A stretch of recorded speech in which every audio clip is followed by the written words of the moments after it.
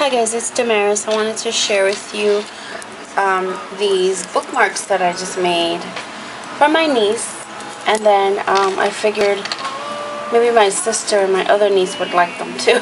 So, well, there's one in pink and one in purple, and I guess it's basically the same concept of making a charm for a mini album. These pieces, I bought them on eBay whiles ago, and I made one or two. Never really liked how it looked, but when you put it inside of a book and this hangs on the outside, it's so pretty. So I don't know if the lighting in here is great. Let me turn this light on and see if it'll be a little better. So I have some Swarovski crystals, some spacer beads. This is a little cat eye bead here. I'm always off camera, I'm sorry. Then in this section, this little bead right here I got at Hobby Lobby last summer when we went to Orlando. That's the only time I get to go to Hobby Lobby.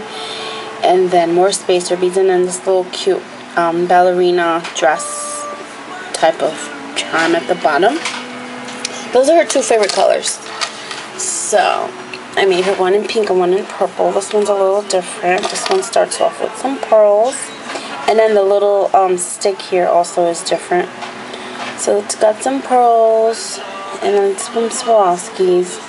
It's got, starts off with Swarovski. And then I got these two beads from a pack at Joann. And then it ends off with some more Swarovskis and a butterfly. Because she loves butterflies. So those are for her. And then for my other niece, one who's getting married, who has asked me to do her invites, I made her this one, and it kind of matches her wedding. So these are Swarovskis, but they're called like an opaque blue. So, and then I have the clear Swarovskis, and then I have some I forget how you call this bead here, this dark blue one. It has a name. I want to say cat eye, but it's not cat eye. Anyway, Swarovskis again with the spacers. The bottom, has Swarovskis, and then the charm is a little dress. So it's like a party dress. She's ready to party. So that was that one, and then my all-time favorite one is this one. It's also blue, but it's not the opaque Swarovskis, it's the crystallized ones with the spacer white.